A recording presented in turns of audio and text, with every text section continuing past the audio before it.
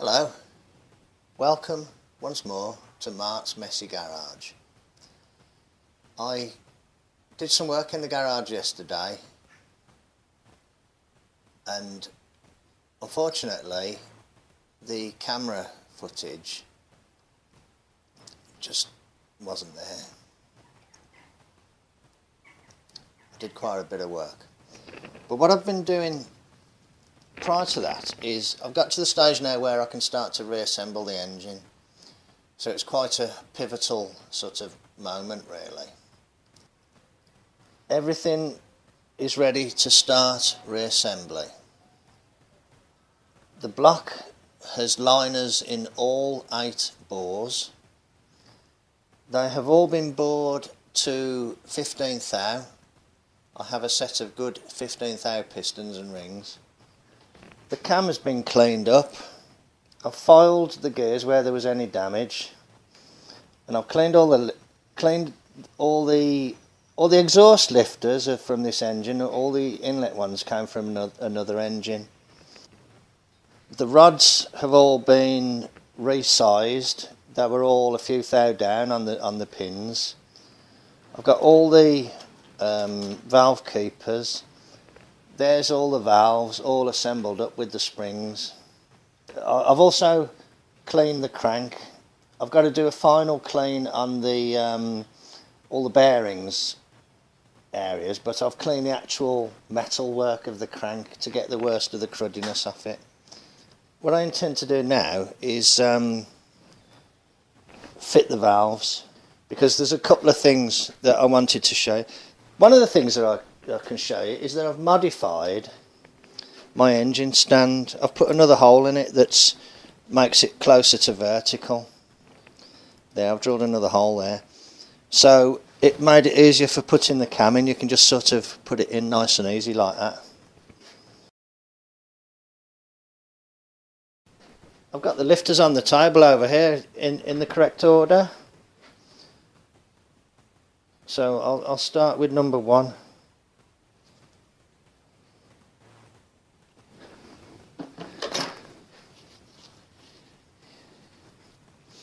This is number 1, isn't it, down here? Lovely.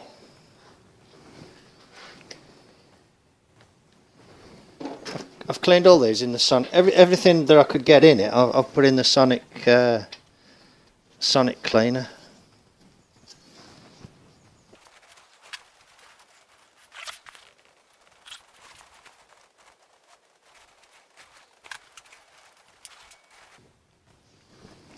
I'm using this type on the exhausts. They were what were in the engine when I got it.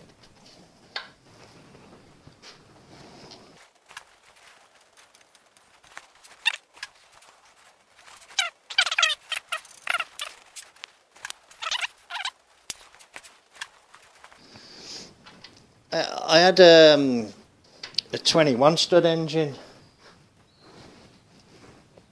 that I bought for next to nothing because it was all got block frost damage. I stripped the engine, I stripped it down, and these are the lifters out of that. This chainsaw oil, bar and chain oil, is clingy, so I thought it'd make a good oil for you know, assembling the engine.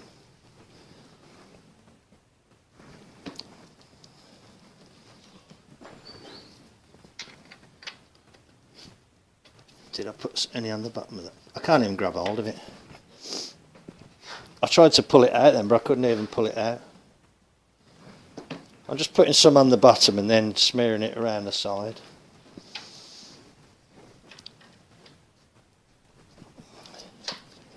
Okay, there's all the followers in. Looking good.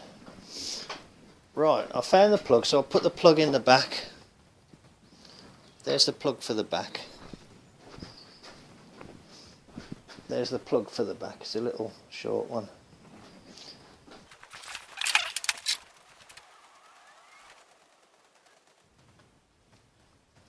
If the front one won't go in, I'll have to take the gear off again, or at least loosen it. Okay, no need to go mad with that because it can't come out. It's covered by that other thing. Let's see if that front plug will go in.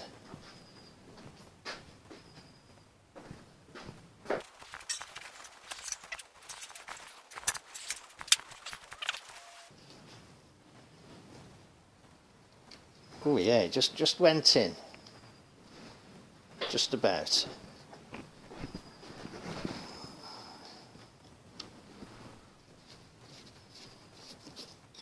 A little bit awkward, but I can do it up.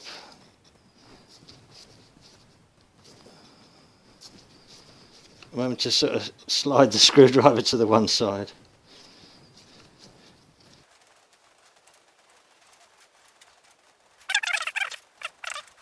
Get on it to tighten it. Try a different screwdriver.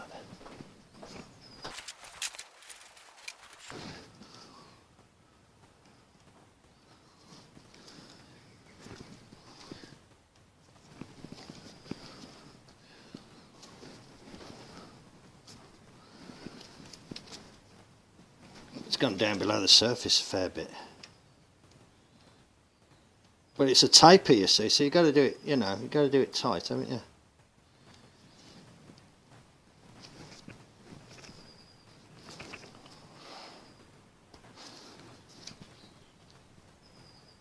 Okay, that'll do. No need to go mad.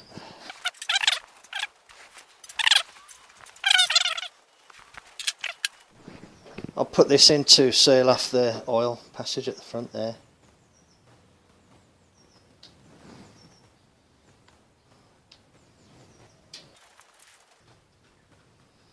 That's the oil pressure relief valve.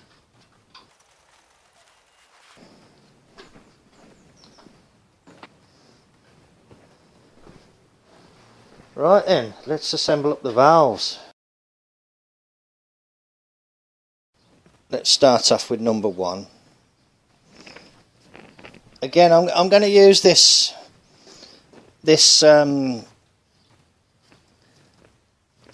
timing marks. I know when this is down that number 1 valves are closed, so it's easier to fit them when they're closed. I've got this English valve tool that's a little bit more dainty than the big modern one. It's got quite a nice bit of subtle shaping to it. For those not aware, you have to put the tool through the spring and engage it in 2 grooves in the guide. So I'll start putting them in so you can see how it's done, but then I'll show you a couple of things that I found very useful, and I'll show you a couple of little tricks. Again, I'm not an expert, I've only done this a couple of times, but in doing this just a few times I've learned a couple of little lessons, and one of them is to well, I'll show you the lessons.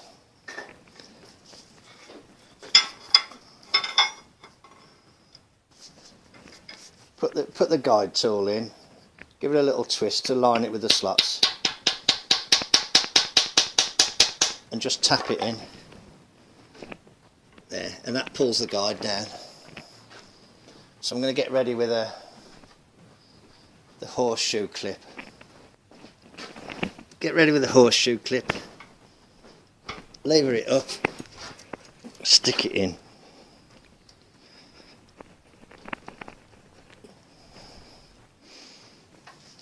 Now that hasn't gone in. There, that's in. No, it ain't.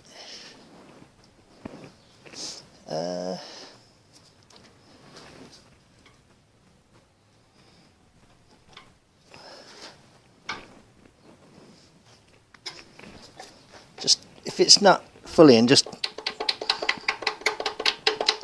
that's it. Tap it home like that.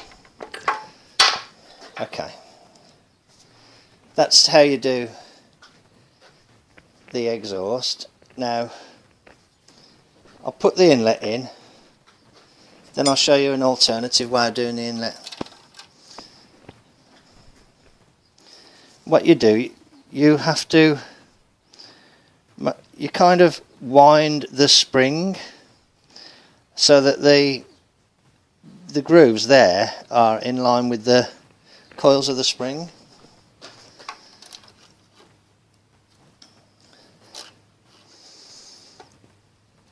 And you have to make sure that the split on the guide is kind of in that direction so that you got a groove both sides. So then you go in like that, line it up, just a very gentle tap, just saves a lot of shoving. Get your horseshoe clip ready, push, insert, let go, that's it. Right. Now I'll show you a little trick.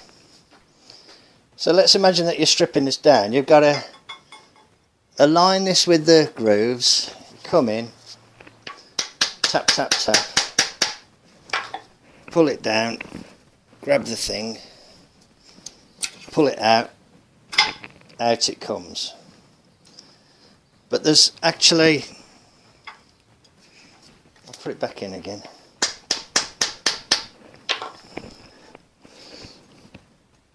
There's an alternate. Oh, this bloody stand. Come here.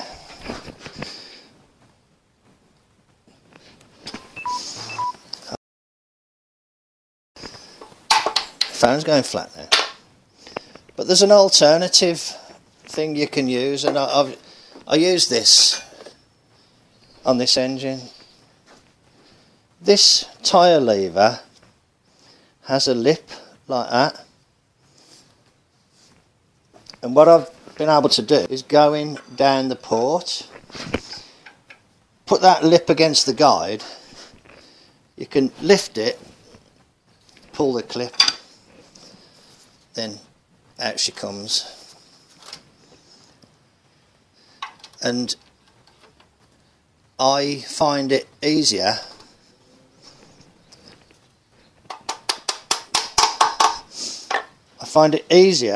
and quicker than trying to do it using the valve guide tool. That's in and out in a matter of seconds, no problem. So I'm going to continue doing those things there, all the valves. You don't need to see them all, but you can see how I've just done that, and I've showed you an alternative thing there. I'll show you one other thing. This is the next inlet valve. I'll show you another little trick.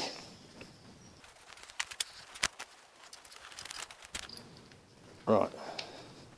So there's the... I've never done this before, but I saw it in a book, the rebuild manual. If you put the valve, the lifter like that, put the spring over, put the keeper on, like that. Because these are just stock springs, you can bring the guide back like that, and it just, that's it, saves having to use a compressor. And I'll fit this one using my tyre lever because it's an inlet.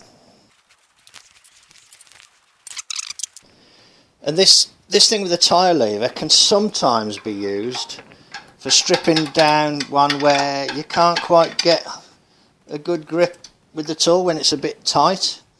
You don't want to go mad though, let me just warn you, you don't want to go mad. But for certainly assembling one up where everything's nice and easy, you know, it's a good way to do it. Right, okay, I'm going to have a little break because I've got something I need to do. Oh yeah, that was it. Yeah, well, what I should have done is done it in order. That's one. You do 5 around about here, like that. So I should have done number 5.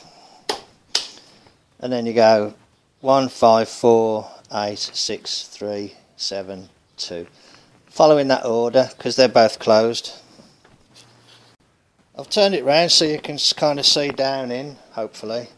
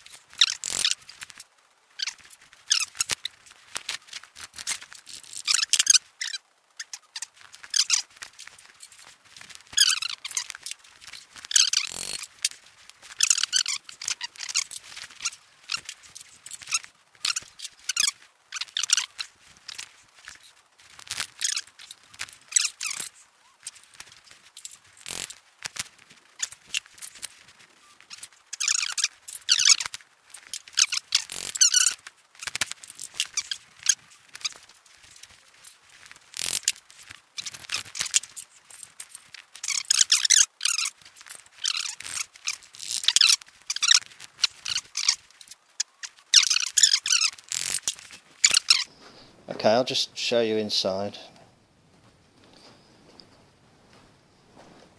There, you can see inside, can't you? Just double checking that they're all in place. Like that. Now what you want to do is avoid turning the cam as much as possible. Where am I pointing? I was pointing at the wrong place. You know, just do a full visual check that they're all in place. And you can see down the guide, down the port there, you know, where you can imagine it pushing down on the guide there. Nice, good. Okay. And then you only need to turn the cam to there, and that's in the right place to mate up with the crank, because there's the mark. So that cam's only been turned once, and you want to avoid turning it any more than that. Okay, right, good. So, crank then.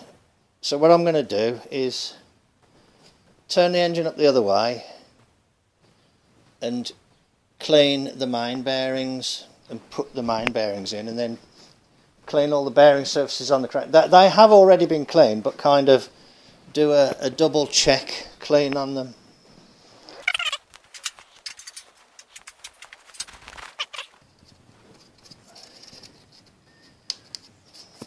Okay, I'm going to squirt some oil on the cam. This is again, as I'm always saying, rightly or wrongly, this is chainsaw oil. It's thick and it clings, so I think it's suitable for that. Might be wrong, I don't know.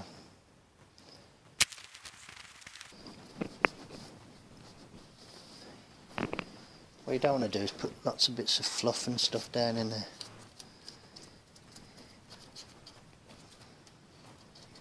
I'm not much of an engine builder, to be honest, and any engine builders are probably cringing. Again, this is just me trying to restore this engine to running order. Anything that's still serviceable is remaining in place.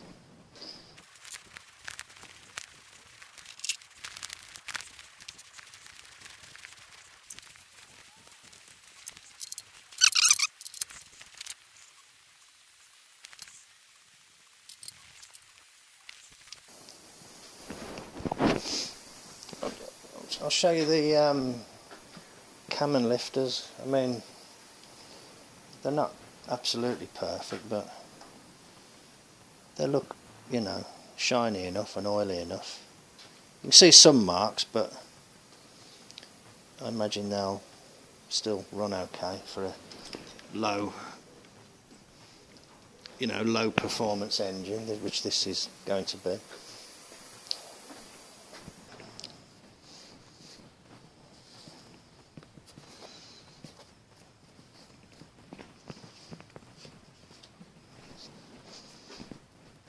Trying to be as clean as I can.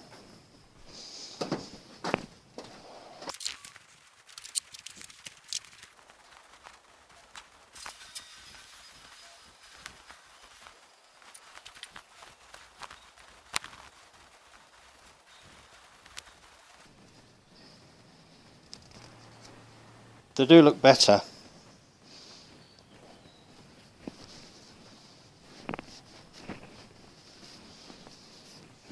I'm using that elbow grease degreaser in the ultrasonic cleaner. It seems to be doing a good job. Okay, now. Okay, Mart, how do you know which is this? This one's the one for there then? Well, because that's got a groove there, hasn't it? I've just looked on the back and you can see the pattern of the groove there.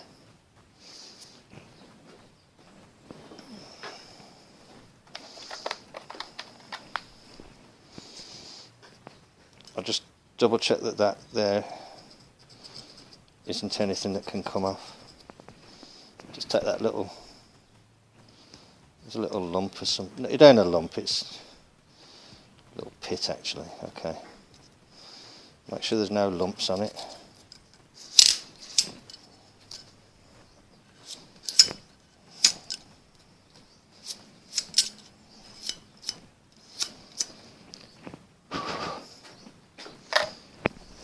Okay.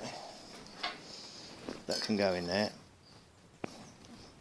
No, I'll put them in dry. I suppose you're supposed to put them in dry. You wouldn't have an oil film on the other side, would you? Wouldn't serve any purpose. Okay.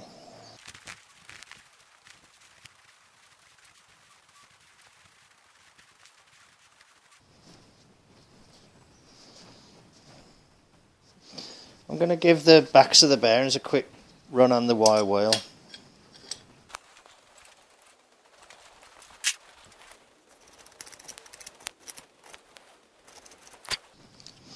Shouldn't really work over the engine, should I?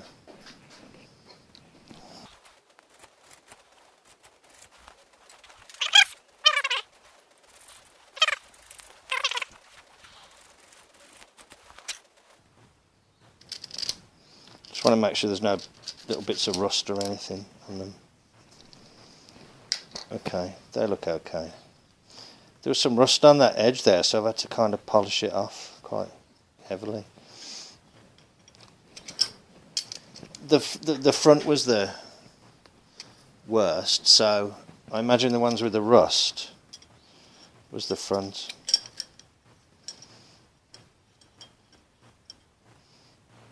Well, that one and that one look like the least worn, and that one looks like it matches that, and that one looks like it matches that. So this one and this one can go on the bottom.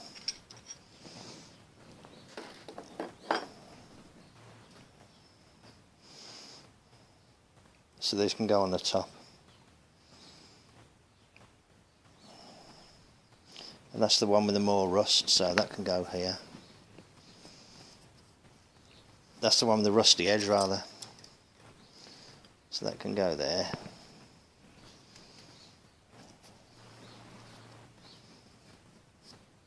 And this one can go here.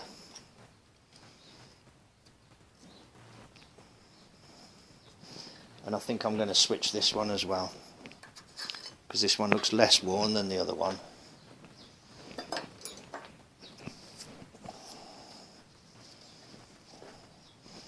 I might just give this a quick whiz on the wire wheel as well.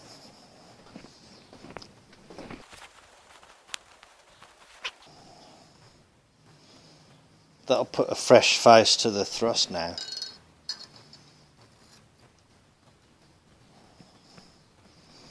Just kind of trying to eke them out. You know, eke them out as best I can. Okay, good. I've cleaned the crank. I'll clean them again.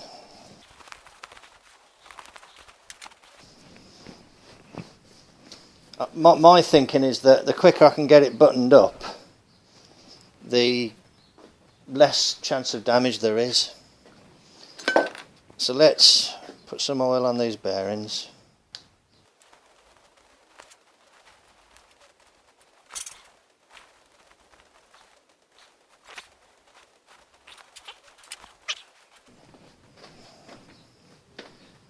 Right, I'm just going to get this and drop it in, but what I want to do is get the mark aligned. Yeah, okay.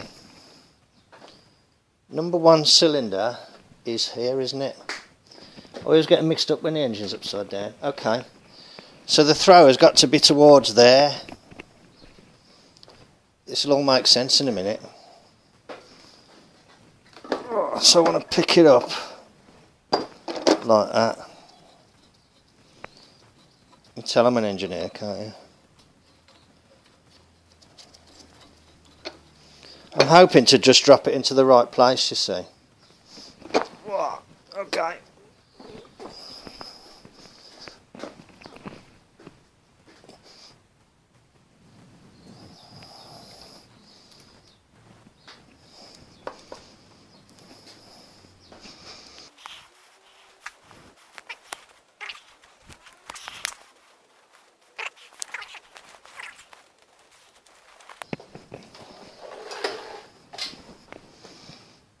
Oh, come on, be honest. Oh dear, I don't know how I do it for the money. Okay, now look, this is, I won't cut this or edit it, but I kind of worked that out. And look, can you see? The marks are aligned. That's because I knew that that had to be aligned with that when number 1 was on top dead centre. So I made a mental note to hold the crank such that that was in that position there. That throw was like on the... This is the number 1 bore there. So I'm really pleased with that. That was good, wasn't it? Blow my own trumpet now. Not a fluke. I tried to do that and it worked. Here's a handy hint. An engine mount bolt, 7/16 UNF. Makes a great handle for lifting the crank. Like that. Right then, I'm going to put the main caps on, except I'll only place this one in place because I'm going to have to get some sealant to go there. Unless I just use a bit of Hylamar. I don't know. I think we could use RTV these days, can't we? So,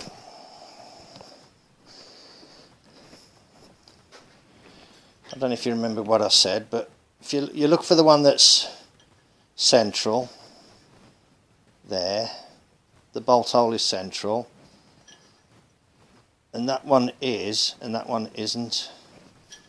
And you can sort of see it on that side, look. Can you see that that hole is kind of... They are actually the same width, interestingly, but can you see that this hole is offset? Well, the one with the offset hole is the front one. And this one's the middle one. And this one... That piece there, this piece here, goes towards where that thing is on the block side, so it goes that way around.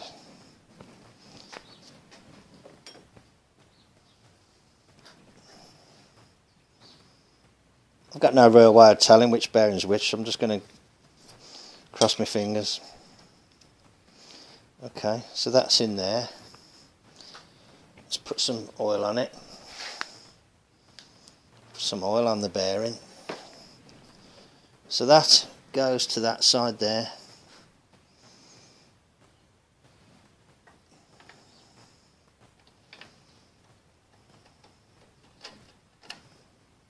and that goes nicely home like that. And this one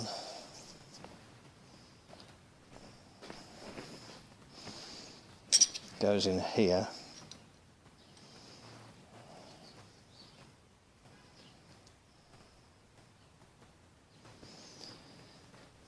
And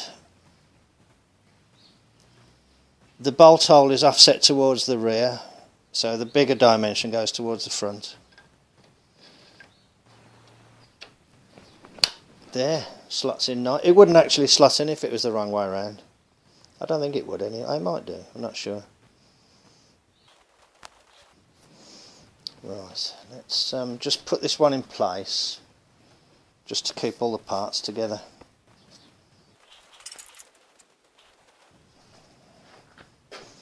Put some oil on it.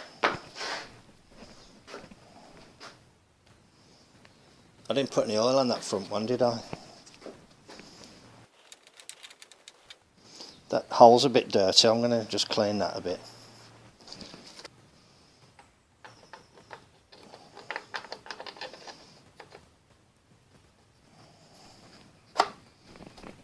I'll just rest that there for now.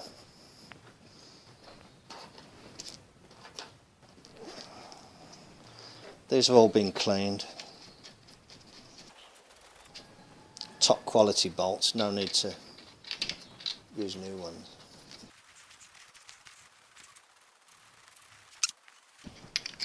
Let's just go old school and just use a Tommy bar.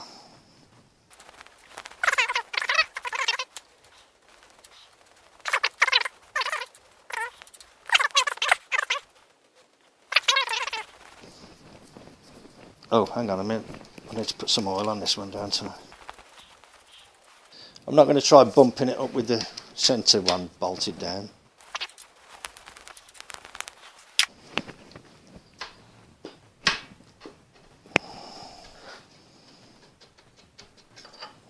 I found that just bringing the crank up is the easiest way to get these off.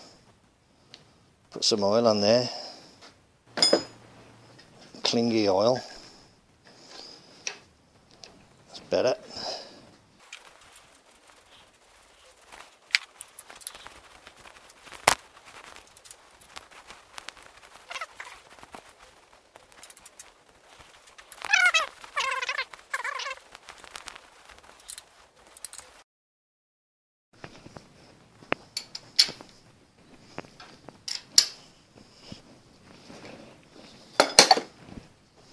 Right, okay, that'll do for now. I've got to take the dog out. See you in a bit.